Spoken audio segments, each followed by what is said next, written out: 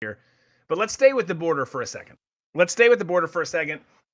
We spoke about Trump earlier, his new social media platform. But he also sent out a message this weekend slamming the Biden administration for their disastrous border policy. And specifically, he said, quote, "We proudly handed the Biden administration the most secure border in history."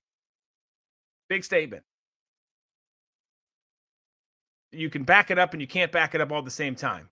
But certainly more progress was made. The wall is damn near finished in the parts that they were working on. But he continued on, quote, "All they had to do was keep this smooth running system on autopilot. Instead, in the span of just a few weeks, the Biden administration has turned a national triumph into a national disaster. They are way in over their heads and taking on water fast." And again, he's right. Like President Trump or not, progress was made down there. But the bigger issue is having some forethought, testing some stuff out. This worked. This didn't work. If you do this, this will happen. What if we do this? What are the possible ramifications? It's almost as if this Biden administration has not thought about any of their policies and actions and what could come of it. For example, what we're seeing now, where people are being welcomed in,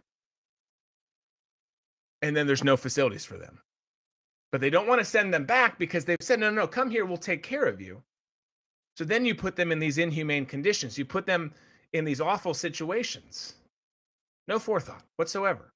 And again, if nothing else, rather than try to pander and rush into changing everything up for the sake of optics, which they did in 50 plus things. Lord knows what the number is now, but it was 50 plus executive actions weeks ago.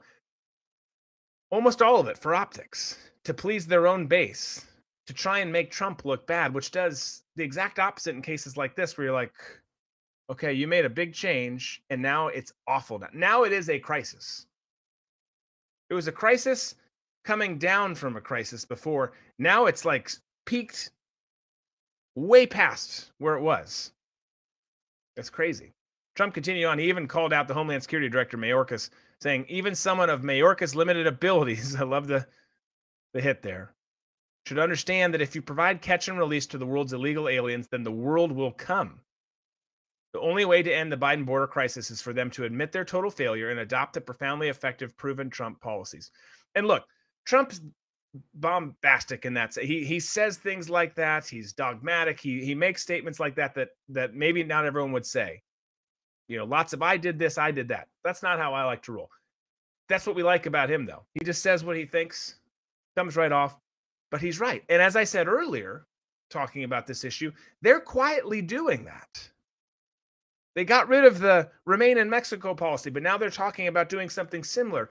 They're just going to call it something different, but they're basically adopting lots of his policies. Now that this thing has gone so horribly and they're taking on water, as President Trump said, that they're going to come up with plans and basically use a lot of their plans, just call it something different and give themselves credit for fixing it. Even though, again, I love that I just looked in at a comment. I used to free ball. Just got to watch the zippers. For those of you listening on the podcast, not watching the chat that's streaming down my screen here, you're wondering what the hell I'm talking about. We are talking about the border, but we're also now talking about Bravo Tango Shepherd's Joan. So that's just what happens on a Monday on Drew Berquist Live. But